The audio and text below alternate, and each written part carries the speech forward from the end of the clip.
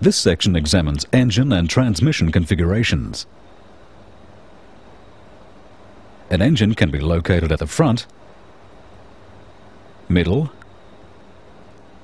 or rear of a vehicle. An engine located at the front can be mounted longitudinally and can drive either the front or the rear wheels. In four-wheel drive applications, it can drive both the front and rear wheels. Alternatively, the engine can be transverse and drive either the front wheels only, or in four-wheel drive applications, the front and rear wheels. Mid-engine vehicles have the engine in front of the rear wheels. The engine can be transverse or longitudinal and usually drives the rear wheels only. Rear-engine vehicles have the engine mounted behind the rear wheels. The engine can be transverse or longitudinal and usually drives the rear wheels only. The drivetrain transfers turning effort from the engine to the driving wheels. A drivetrain can include a clutch for manual transmission or a torque converter for automatic transmission. A transmission, a drive shaft, final drive, and differential gears, and driving axles. Alternatively, a transaxle may be used. A transaxle is a self-contained unit with the transmission, final drive gears and differential located in one casing. It is usually used on front-engined, front-wheel drive vehicles or rear-engined, rear-wheel drive vehicles. It can also be used on front-engine, rear-wheel drive vehicles connected to the engine by a propeller shaft.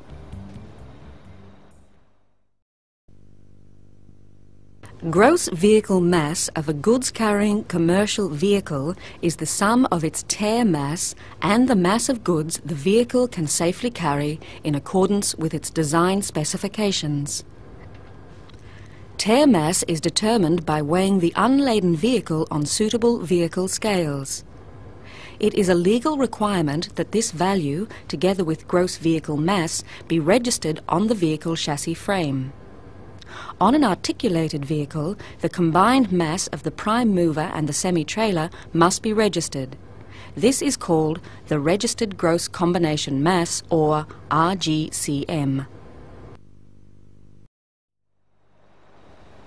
The location of the driving axle determines whether the vehicle is classified as rear-wheel drive, front-wheel drive, four-wheel drive, or all-wheel drive. Rear-wheel drive vehicles can use a conventional layout with the engine at the front of the vehicle. The torque from the engine is transmitted to the rear-mounted driving axle by propeller or drive shaft. This spreads the weight of components throughout the vehicle. This rear-wheel drive vehicle has the engine at the rear, driving the wheels through a combination transmission and rear axle called a transaxle. The transaxle is lighter than a separate transmission and rear axle. Moving the engine to the rear allows a lower bonnet line, which improves aerodynamics. The increase in weight over the rear wheels can improve their traction. This vehicle has the engine located behind the operator's cabin, but forward of the rear driving axle. This is called a mid-engine rear-wheel drive vehicle. A mid-engine design locates the mass of the engine behind the driver but forward of the rear axle. This allows for a low bonnet profile and good handling. Most goods-carrying rigid commercial vehicles locate the engine near the front and drive the rear axle by a two-piece propeller shaft. The rear axle supports most of the goods or payload. Minibuses commonly locate the engine at the front of the vehicle, beneath the operator's cabin, and drive the rear axle by a propeller shaft.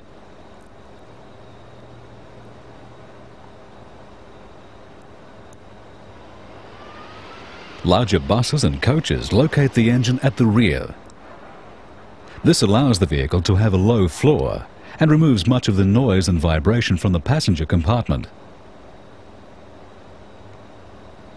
Front-wheel drive vehicles use the front wheels to pull the vehicle along. In light passenger vehicles, it gives lighter body weight and increased interior room. The engine and transaxle are at the front and can be mounted laterally, that is, the engine is parallel to the front axle, or longitudinally, where the engine is in line with the center line of the vehicle. Make a list of current vehicles and classify them according to whether they are rear-wheel drive, front-wheel drive, four-wheel drive, or all-wheel drive.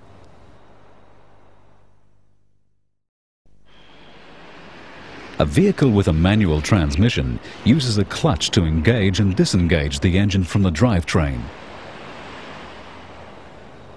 Engine torque is transmitted through the clutch to the transmission or transaxle. The transmission contains sets of gears that increase or decrease the torque before it is transmitted to the rest of the drivetrain. The lower the gear ratio selected, the higher the torque transmitted. A vehicle starting from rest needs a lot of torque, but once it's moving, it can maintain speed with only a relatively small amount of torque. A higher gear ratio can then be selected and engine speed reduced. A conventional vehicle with the engine at the front and driving wheels at the rear uses a drive shaft called a propeller shaft to transmit torque from the transmission to the final drive. The final drive provides a final gear reduction to multiply the torque before applying it to the driving axles. On front-engine rear-wheel drive vehicles, the final drive changes the direction of the drive by 90 degrees. Inside the final drive, a differential gear set divides the torque to the axles and allows for the difference in speed of each wheel when cornering. Commercial vehicles may use a two-speed final drive. The low range provides more torque for lower speeds and heavy loads. High range is used for higher speeds and light loads. Axle shafts transmit the torque to the driving wheels. In a rear-wheel drive vehicle, the axles can be solid or contain joints to allow for movement of the suspension. For a front-wheel drive vehicle, the drive shaft has universal joints to allow for suspension and steering movement. An automatic transmission or transaxle performs similar functions to a manual transmission or transaxle, except that gear selection is controlled either hydraulically or electronically. The automatic transmission uses a torque converter, which acts as a hydraulic coupling to transfer the drive.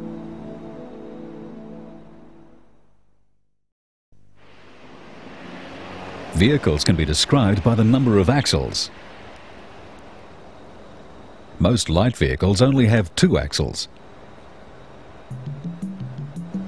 This vehicle has 4 wheels but only 2 driving wheels. This one has 4 driving wheels and is commonly called a four-wheel drive vehicle.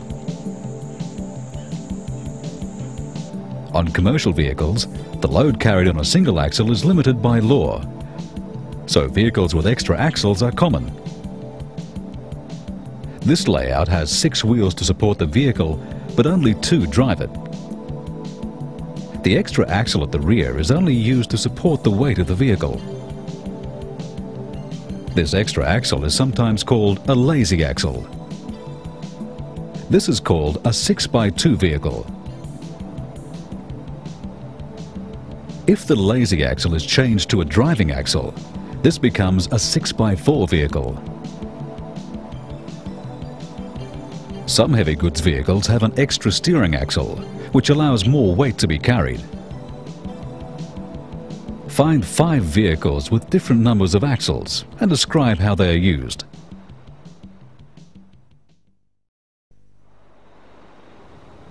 A four-wheel drive vehicle has a propeller shaft, a final drive and differential gears, and axles for both the front and rear axle assemblies. A transfer case is attached to the transmission.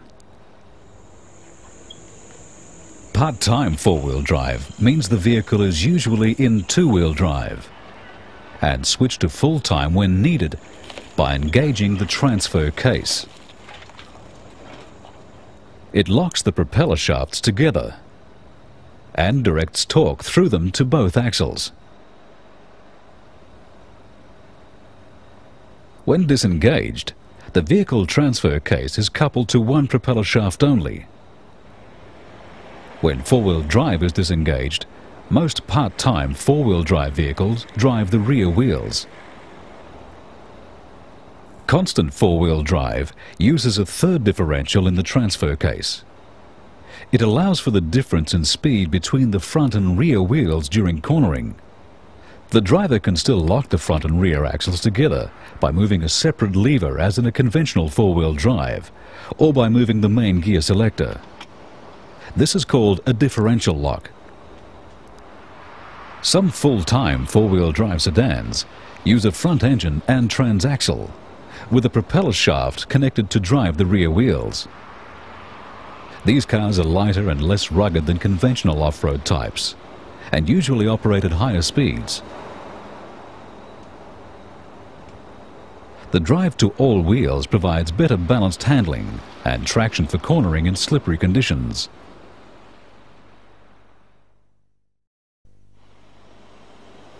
This section examines steering systems. The direction of motion of a motor vehicle is controlled by a steering system.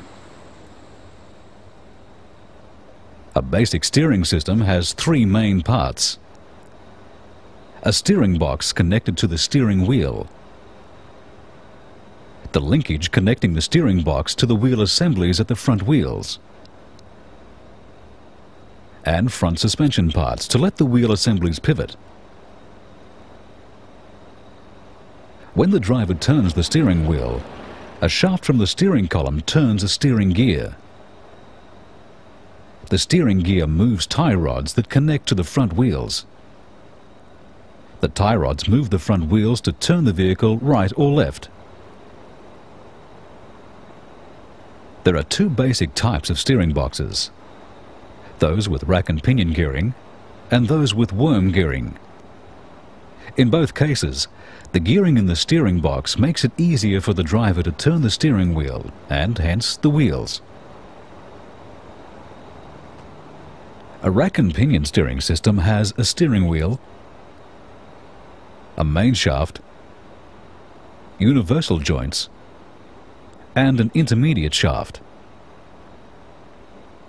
When the steering is turned, movement is transferred by the shafts to the pinion.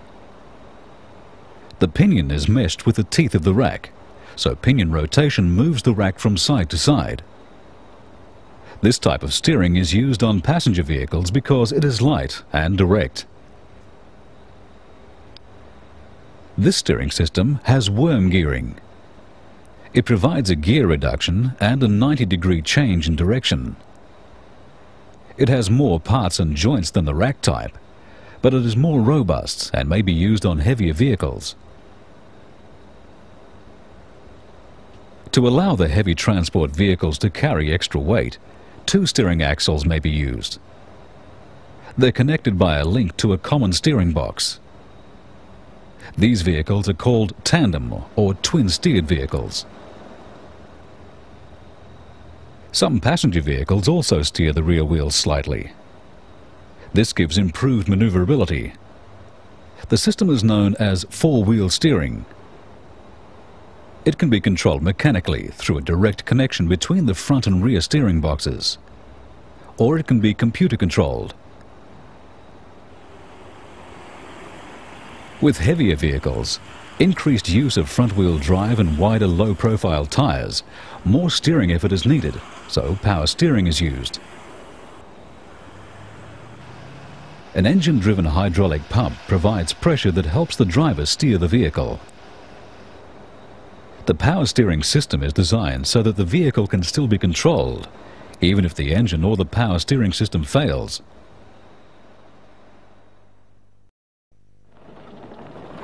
This section examines suspension systems.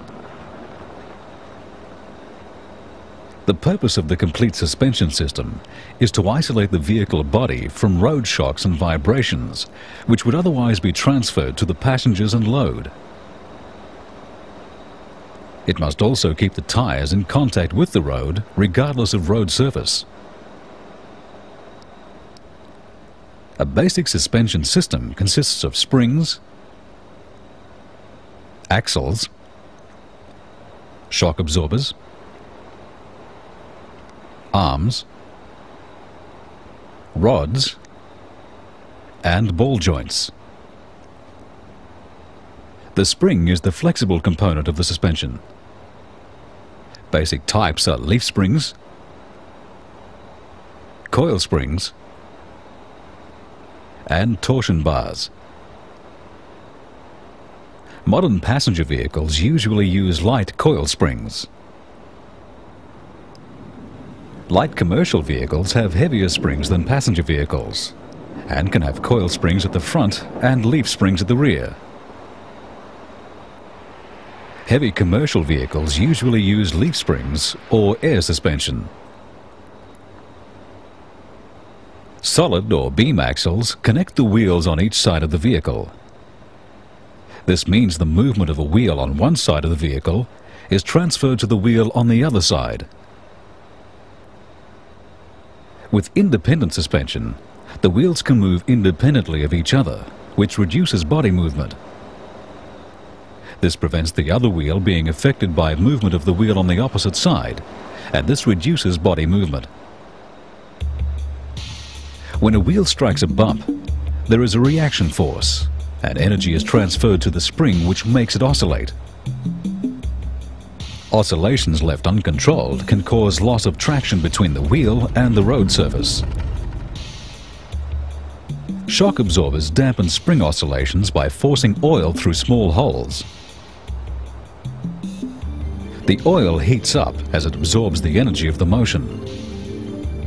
This heat is then transferred through the body of the shock absorber to the air.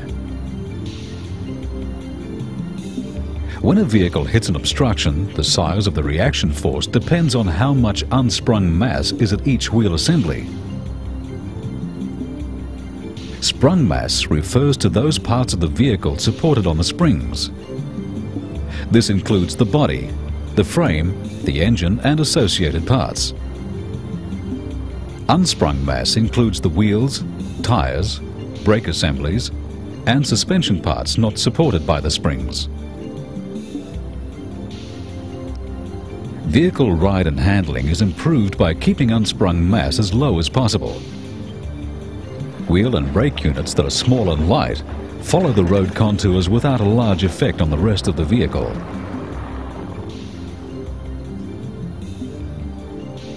Discover 5 current vehicles that use 5 different suspension systems.